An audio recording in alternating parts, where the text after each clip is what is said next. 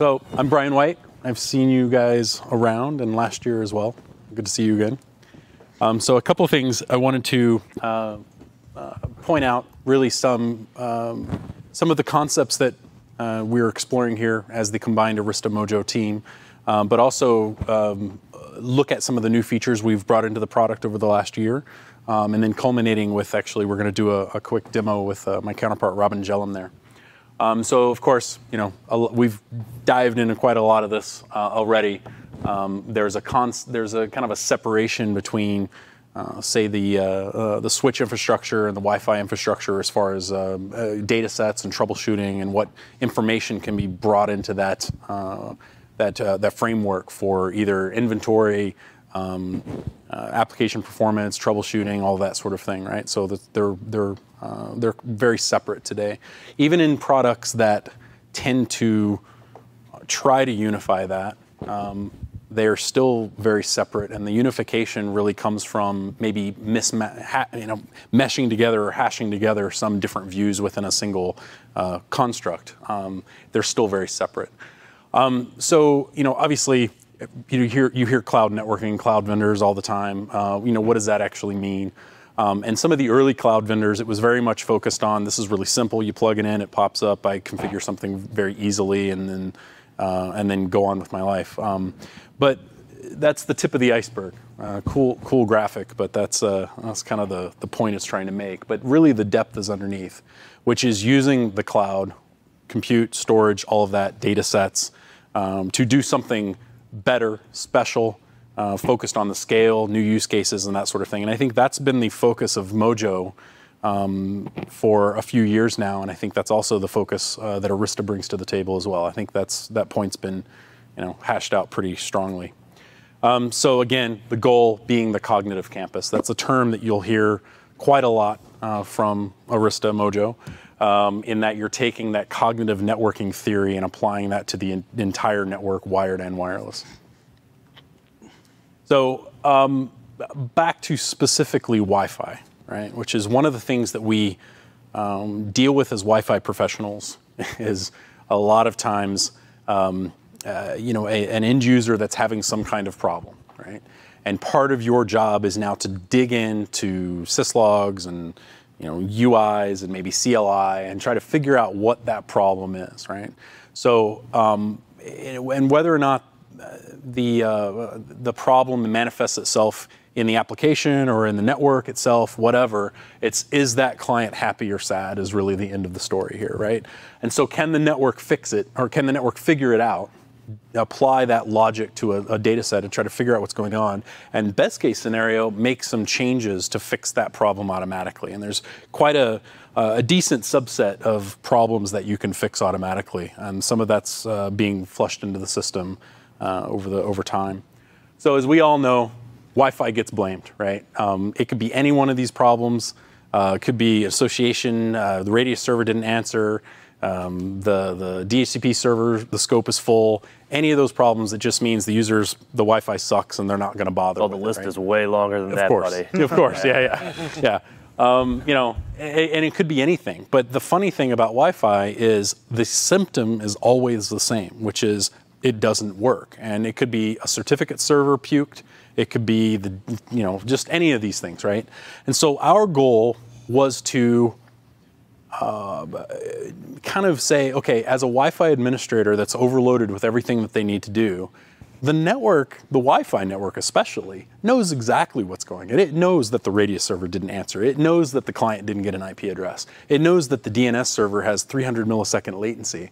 So why not instrument that and push that up to the top in a UI, to where the administrator logs in and they immediately go, okay, is this a Wi-Fi problem or is it not a Wi-Fi problem? Or maybe I have no problems at all, and the UI should validate that for you, which is really where the whole concept of, cognitive Wi-Fi comes from. And so we've built a lot of our UI to very quickly and easily give you the information you need to assess very fast, very quickly, is this a wireless problem or is it not? Or are my client's healthy? Or if they're not, then I dig down a little further. So this is another copy of the slide that Murthy had, but and here's your, this actually showed through, so we got it covered. Yeah, so this is, a lot of the things that you're collecting in order to make these decisions, make these determining factors about whether or not the end user experience, you're trying to infer the end user experience by a lot of these techniques. And of course, we bring that up through the UI. So one of the examples, the client journey here, in this particular example, there's 3,386 clients. Sorry. There's a question from Twitter saying they're wondering if you guys will be able to drill down and look at the issues that go as far deep as the like WLAN client drivers. So client drivers are interesting, and that's a tough one because the client driver, you cannot get information specifically about the client driver from the infrastructure. You can get things like, is this, is it Windows 10? Is it iOS 9? What's the, the Mac OUI? But as far as the driver version, you really need an agent on the machine to get that information. So there's been a lot of talk in the industry. I've had many discussions with various people about it. Is at some point, if you have an MDM involved, if you have some software on the laptop that can pull some of this information, sometimes it can be a VPN client, sometimes it can be any host of piece of software, can then report that driver version to the infrastructure. That's yet another data point that you can use within Cognitive WiFi to do that. I don't think that connection has been made yet, and because the challenge is who wants to load a client on every one of their laptops? Nobody wants that, but I do want that functionality. Exactly. Everybody's wanted it, but the only way to get it really is some piece of software on the device that's reporting that to the infrastructure, and that's a tough call. But we have talked a lot about partnering with MDM vendors and other software vendors that might have already a presence on the laptop to do that, right? Have you thought of maybe might be completely off base and not working, whereas you're going ahead and validating everything on the AP, that, you know what I mean, you figured out, okay, DHCP is working, DNS is working, other clients are working, it's very and you're gathering data, it's like, well, it's a Windows 10 machine, but all my Apple machines are working perfectly. You can pinpoint it. You can't specifically say it's a driver, but you can at least That's exactly what this is. Yeah. That's exactly what that's for, which is as good as we can possibly get to elevate that as a possible issue without actually knowing the driver version, right? So to talk that through, and that was a really good question, to talk that through, we start with 3,386 clients. As of right here, we've got authentication. Now, what was covered under authentication? Incorrect pre-shared key, Radius server didn't answer, Radius timeout, that sort of thing, all gets pushed right there. So there are 18 clients that failed to authenticate for some reason. Now, if I moused over that would pop up a little window to say these are the reasons why. Usually network is DNS issues or DHCP issues or so on. Preach it, brother. Yeah, so this gets added to the number of clients out of the 3,386, 3,355, 31 have problems. So all I did, this particular part right here is the very first thing you see when you log in. And immediately, boom, your entire network. Now, in the demo, we'll show there's a folder structure over here, so I can go all into my network or all my high schools or all my places in Washington State. I can change this view depending on which folder I'm looking at. But the goal is, again, I logged into my system and I immediately see I have 31 clients that may be having an issue.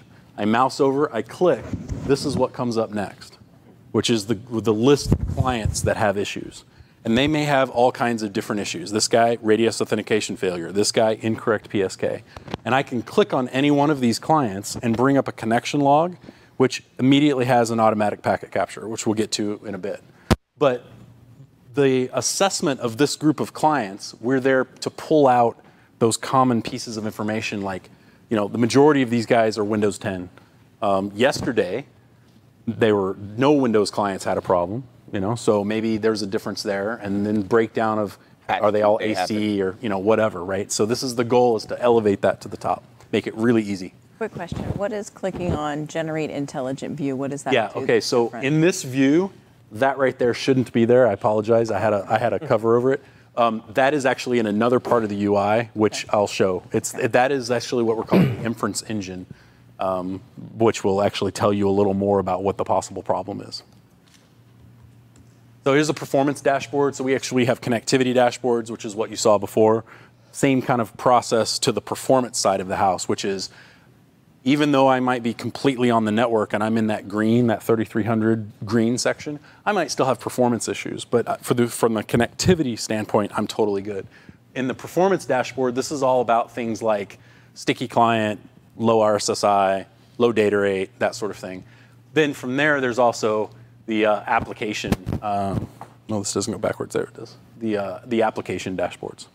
So in the interest of time, I'm going to skip this. This is actually a lot what Murthy was talking about, but this is the view, which we're called, with the root cause analysis and the inference engine. But the result of that is sort of this, right? So we'll look at this. This is the should I look for root cause. This is where this is now in the performance dashboard. And you come up with these automated recommendations, right? Which is basically crunching the data and saying, this is the problem. And actually, we had a real example in one of our offices. I forgot the story a lot, but apparently they were having some performance issues in that particular area. And obviously, as a Wi-Fi vendor, you have a lot of APs around, and it can sometimes cause problems, right? And yeah, there was just way too many test APs in that area. They were all contending for a particular channel. And actually, this popped up really nicely and just said, hey, this was going on. There's way too many APs in that channel right there. So. Some feedback. One, I love the openness, the cleanness of the interface. Font, please say it. The font specifically caught me. So thank you. That was really good. Did you have anything to do with the font choice? But how does this play out on smaller interfaces, laptops, handhelds, rather than big screens? So there's a couple things. It does seem to work really well on smaller resolution screens. I have seen it be the other way, which is on a really high-res screen. There's a lot of white space, and I think that's something that we'll be messing with. The other side about it in small mobile devices is we actually have an entire UI that is specific and engineered for a mobile device. We call it Nano, but it's a lot of this sort of thing. It needs to catch up on some of the features, but it is a small form factor. So when you hit it with that device, it knows to use that instead? It's actually it's another URL basically. It's another app. Mm-hmm. It's a web app that's pointing to the same data set and backend, right? Yeah. But you can configure captive portals, change SSIDs. You can do a lot of stuff. And we have customers that are using that as the entire basis of their offering from a managed service perspective, and their customers don't even use this. So. By the way, since you're on that, what is the font? Excuse me? What is the font? Oh, graphic. Oh, it's my favorite. Yes, graphic. Yes. That's why Mitch has been smiling over there. He's just been like, there's graphic light, there's graphic ultralight. A lot of our stuff is ultralight, but there's some light in there too. I love it. Yeah, font geeks unite. So, all right. We also do this for network usage. There's some network usage displays. This is also in the performance dashboard where it breaks down all the clients, the uplink data, downlink data, and the applications and the data here. Fun story here. I'm in the United Kingdom, going to talk to a partner whom we're hoping to resell our product. Guy's sitting behind the desk, and he's not a believer. I don't know, it's not this, and I want to know how I change your application awareness because I think you're mistagging applications. Fair enough, bugs sometimes happen. Let's take a look. We go look at it. And the top application for their entire network was ICMP. So he says, all of my teams who manage all the servers, they do managed service and stuff, everything's Citrix. And you are misclassifying Citrix as ICMP. So this is a problem. I said, all right, we'll take a look at it. We do a packet capture, which of course, obviously, you can do packet capture here. You can do it per location, per AP, all that sort of thing. We do a packet capture. And just to set the stage, when you looked at the list of applications, it was like, HTTP, YouTube, Facebook, ICMP. I mean, it was just across the screen. It was, in the last hour, it was multiple gigs. We got the packet capture and looked at it. And then, granted, this is an evaluation. Get the packet capture, look at it. All the ICMP is real.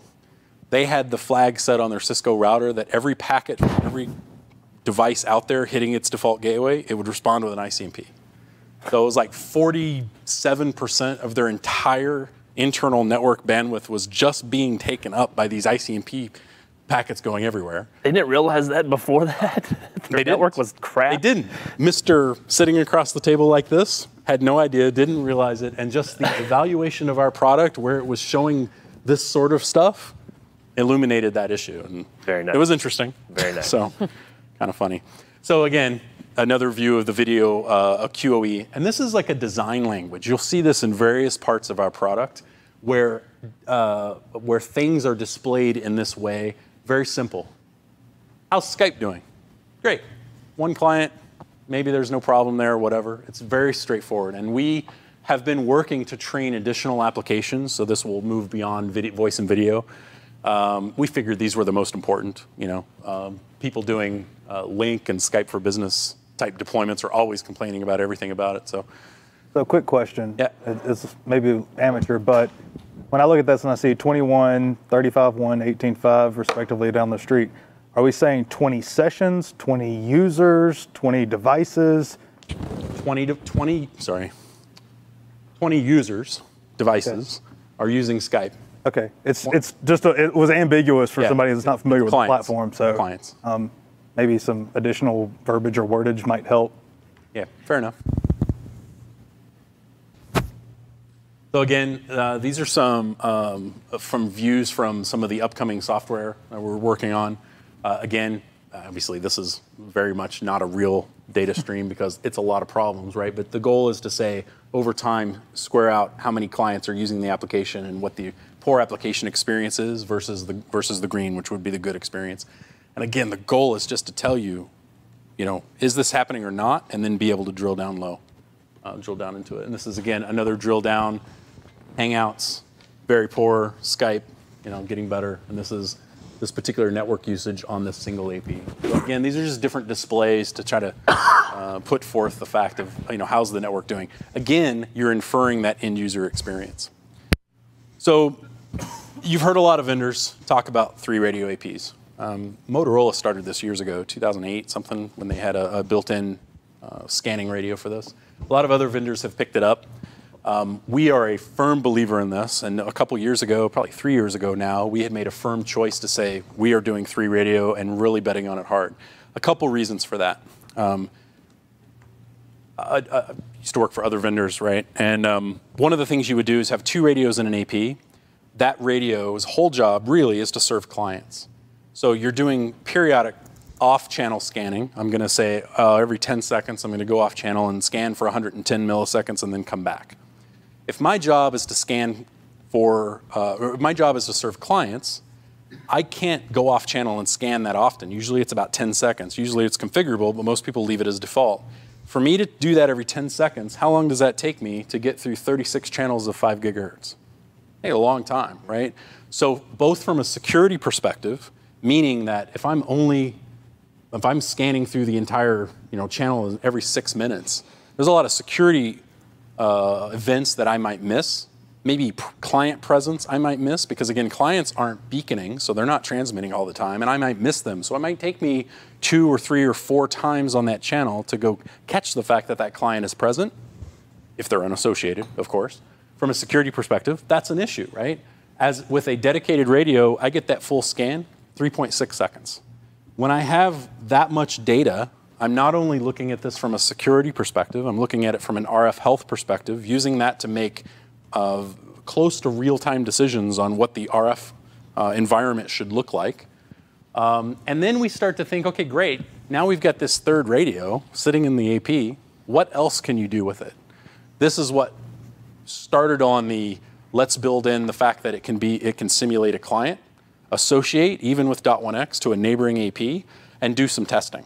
So again, we configure these tests, and you can actually schedule these tests. You can automate these tests. You can say, if you're doing a retail deployment every morning at 7 a.m., 2 hours before the store opens, I've sent a test to say, can I associate? Can I authenticate? Do I get an IP? Can I talk to the gateway? Do a DNS work? And I can say, ping tests. I can put in hosts to ping and get, do reachability tests. As well, just this past 3 months ago, I think, we added voice simulation. So you can have the system send a bunch of small packets that look like voice and say, run a simulated voice call for 10 minutes, and then come back, and then the results of the test look like this, where everything is green. I can drill down. So the throughput test, I actually drilled down. Here's my throughput test for that particular link from the AP out the WAN, 50 megabits per second, great. If I had a voice test in here, this would show me MOS score, jitter, latency, that sort of thing. And again, this is an automated test. These tests are archived. So I can go through, I basically do a real-time troubleshooting session on my network every day without me having to do it, nor rely on my users for that information as well.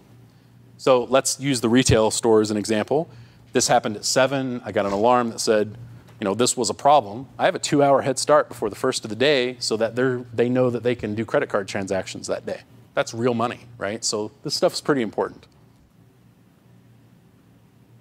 Another piece of it is when I talked about once the system realizes that there's a failure, there's a ring buffer in the AP, right? And so once there's a possible issue where that the AP needs to be aware of, the ring buffer kicks in to start a packet trace. It goes back in time just a little bit for that.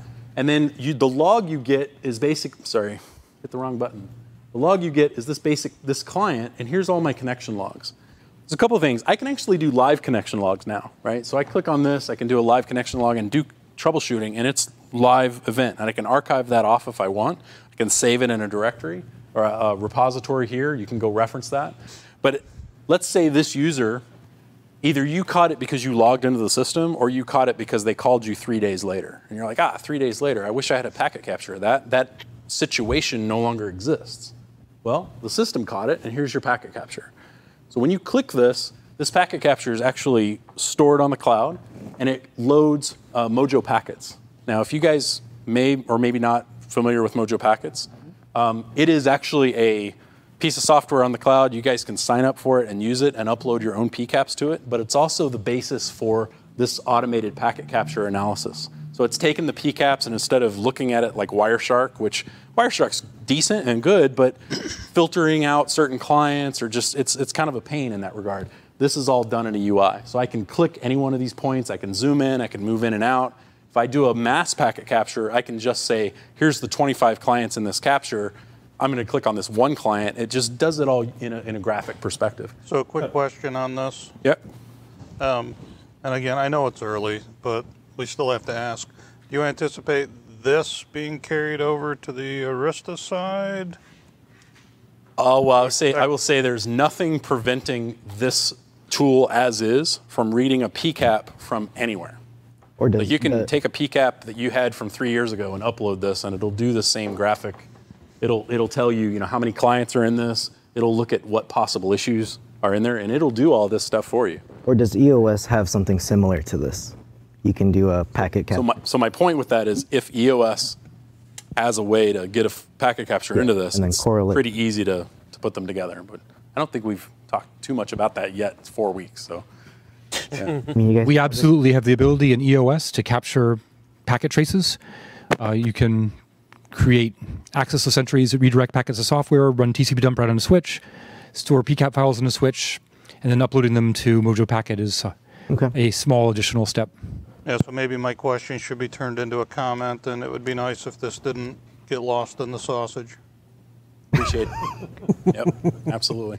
No, yeah, I've always loved this. I think this is having someone with responsibility over networks that know sometimes they need packet captures, but they don't get in Wireshark every day. They're not a real expert, so they can kind of fumble around with it. A tool like this just makes it so easy. And the other thing that we push with this is, remember, since this is all on the cloud, you have this concept of collaborative troubleshooting, right? Because you can create a link and just send this link to the 10 people on your team. One guy's in Sydney, one guy's in London, one guy's in all over the place, and you can all look at it at the same time, right? And annotate. So it's a really interesting tool, and I agree with you. It's something we should definitely continue with. If you guys are keeping the tool, could we possibly raise the max upload? By the way, so that is because you are not that is the free version. Okay. When you're a Mojo customer, I believe it's a gig.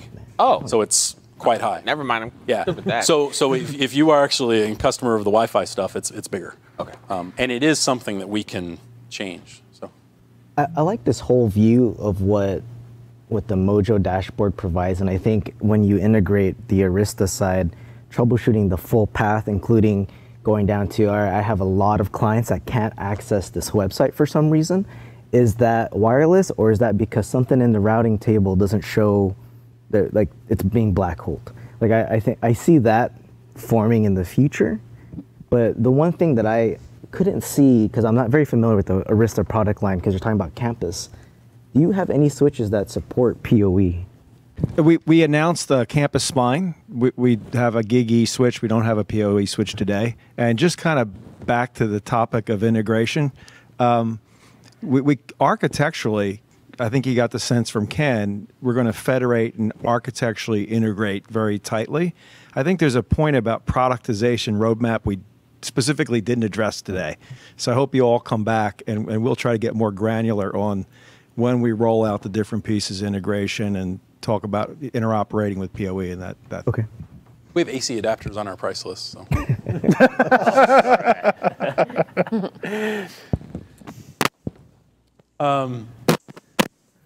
This is a slide I used last year to really kind of talk about the couple points that I want to make here is in the controller world, it was all about slicing the access point in two, the whole split mat concept. If you've been around for a long time, you know what that means. And different vendors had different amounts of intelligence in the controller versus the access point, right?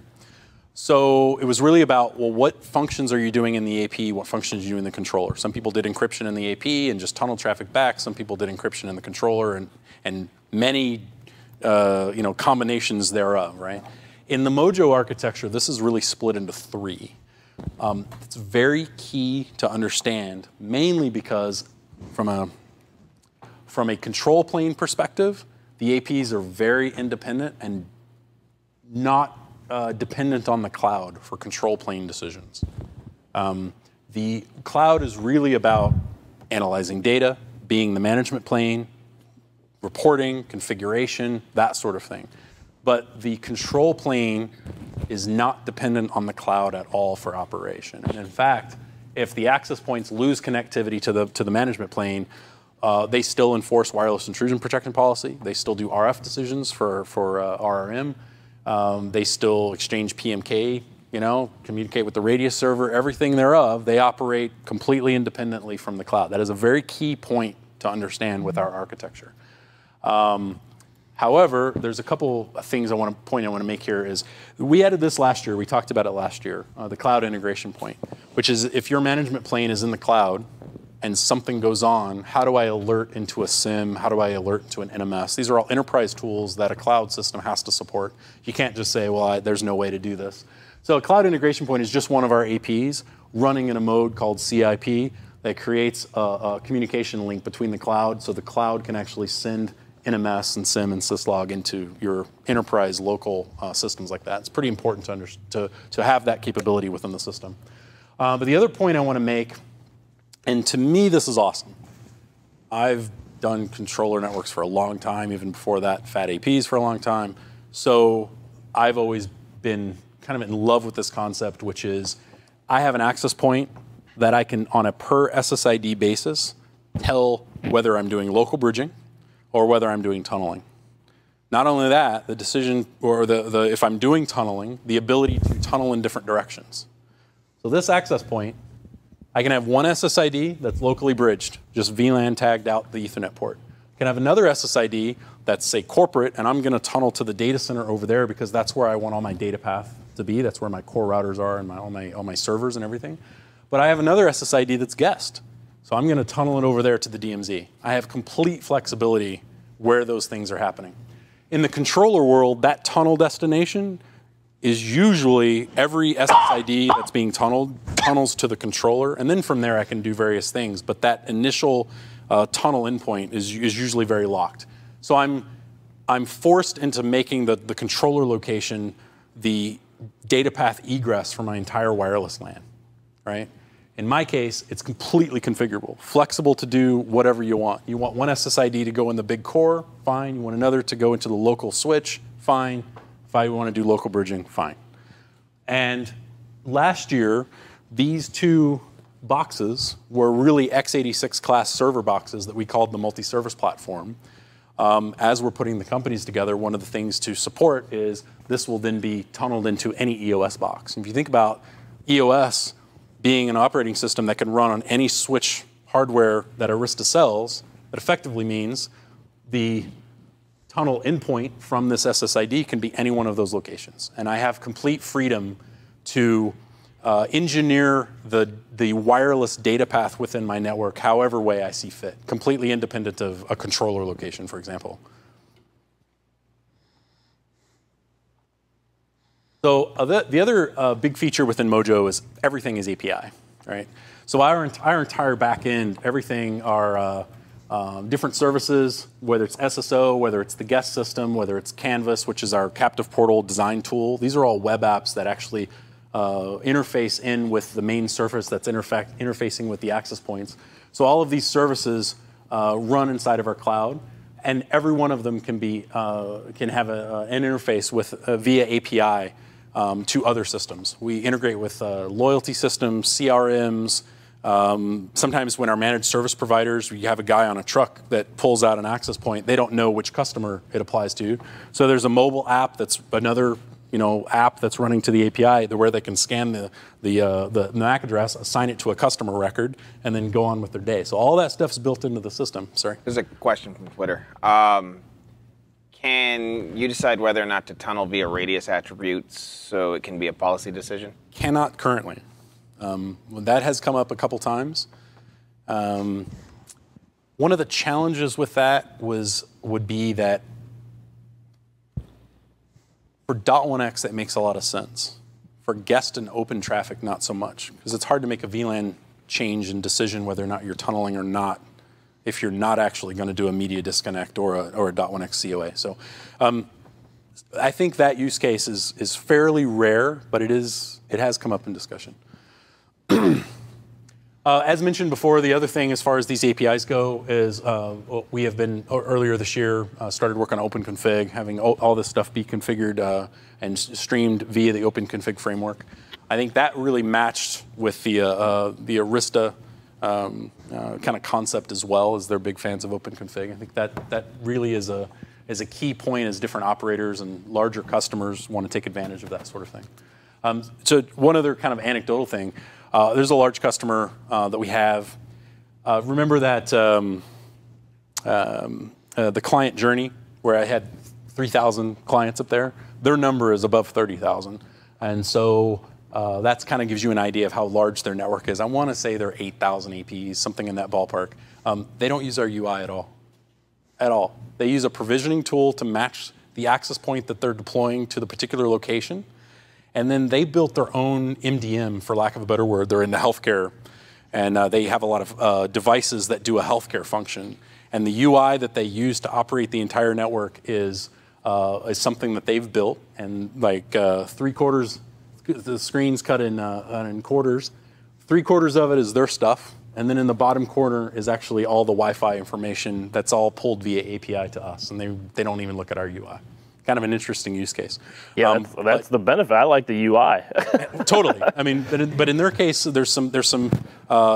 If you want to do some specific automations, some specific integration with your own CRM or customer interface or customer management interface. I mean, makes a lot of sense. So they bought based on hardware and the API flexibility. Exactly, and the scale, okay, and the fact that we can scale that many APs and have this. All work to that end. Our largest customer, 170,000 APs in production, something like that. They're in ballpark. They add 3,000 a week, 2,500, 3,000 a week.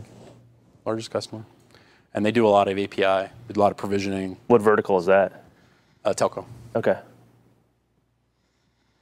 Retail store. No, telco.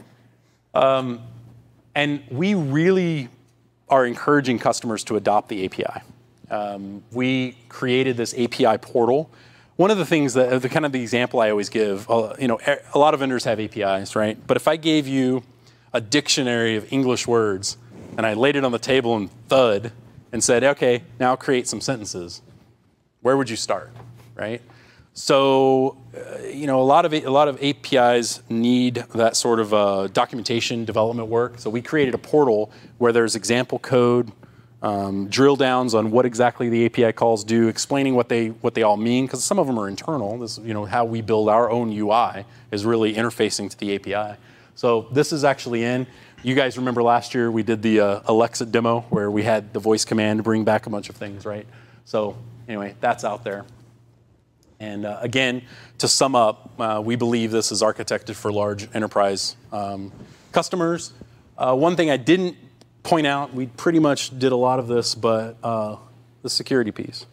Like if you're a cloud vendor and you're going to a financial or an insurance company and you say, hey, we want to take over your Wi-Fi network. It's cloud-based. I don't want any of that. I don't trust whether it's secure or not. We actually go through the SSAE 16 SOC 2 and FIPS common criteria and ISO 2701 really governs how it's run in the cloud, who has access to it, what security parameters are there, how audits happen, automated threat analysis, and everything in the cloud. We go through that, and it's painful, it's hard, but we do it because we believe our enterprise customers demand that of us, and they would demand that of themselves. Other vendors may say SSAE 16, but it's the SOC 2 that's important. Oh, we got another one. Yep.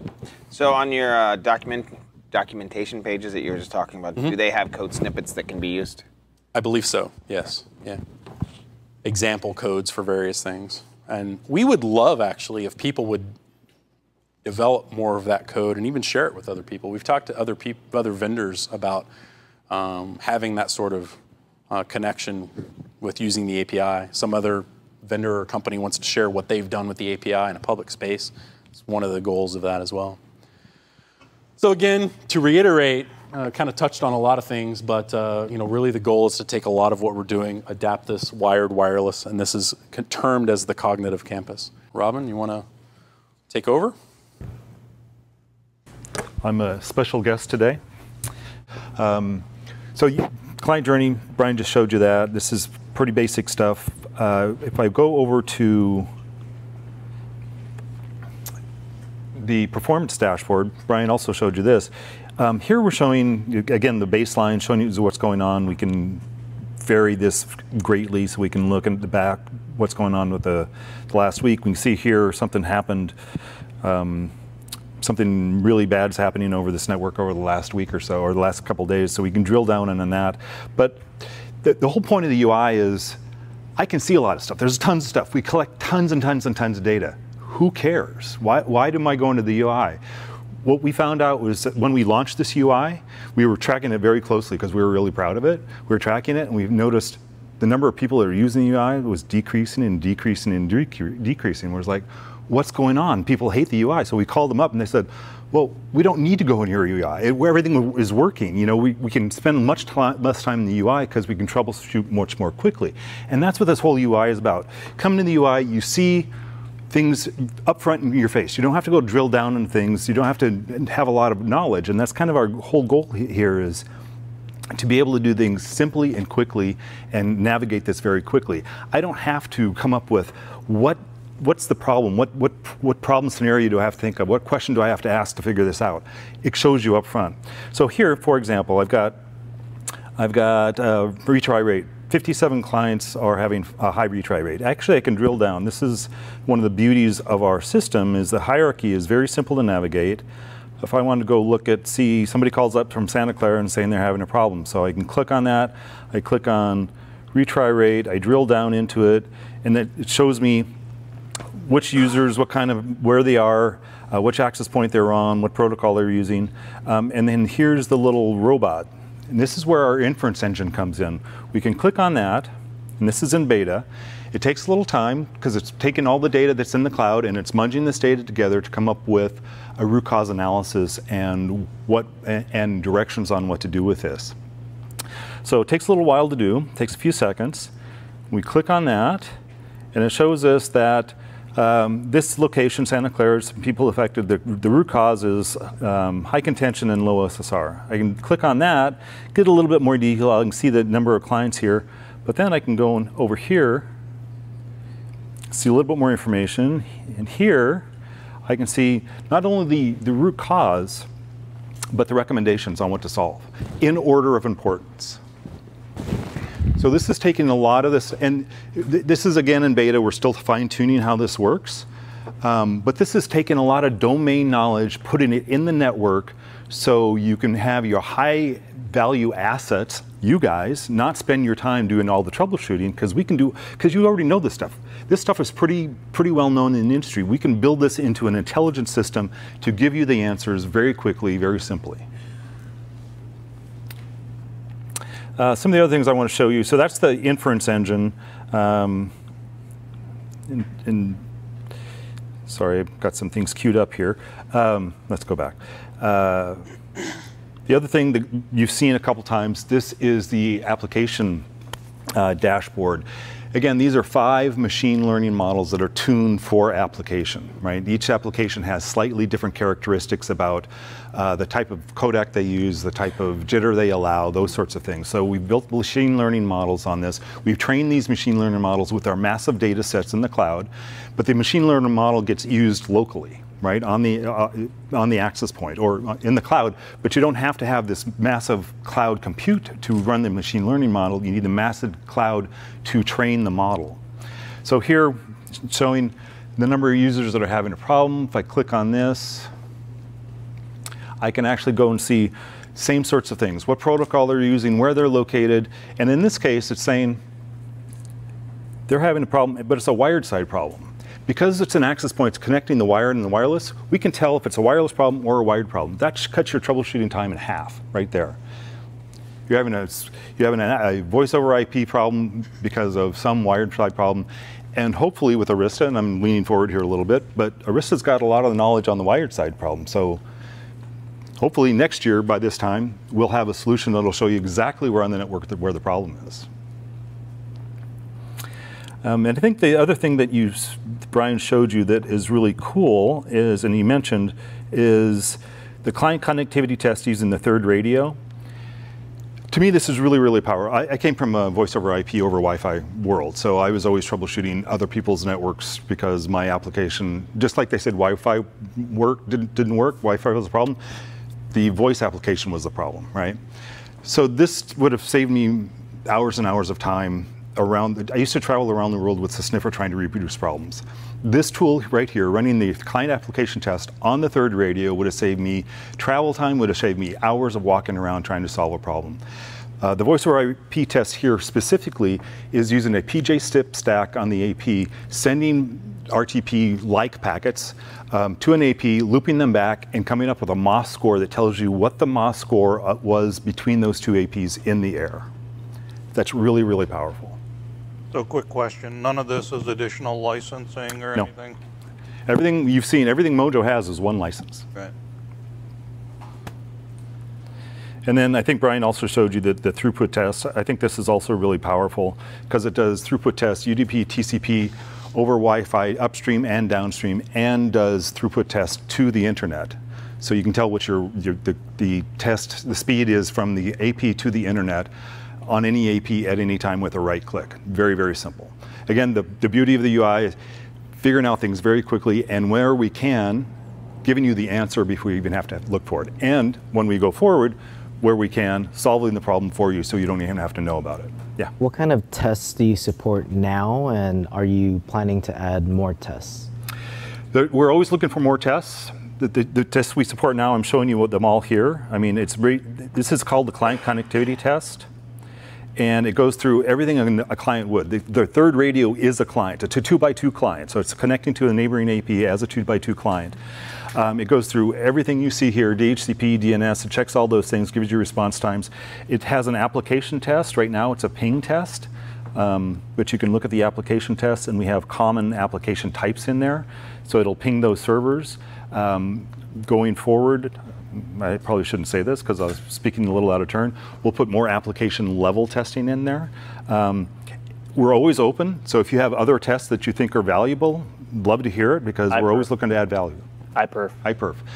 What specifically about iPerf are you interested in? Well, so obviously, I mean, it's actually in contrast to just the internet throughput test, because obviously there's a lot of people when we're troubleshooting, you hear, well, I did internet speed test. Well, I don't want to hear that. Sure. I'd rather see the real throughput through my network, not necessarily out to some speed test server that I have no control over. So you want a speed test to something on the network. Correct. Not to the internet. Correct.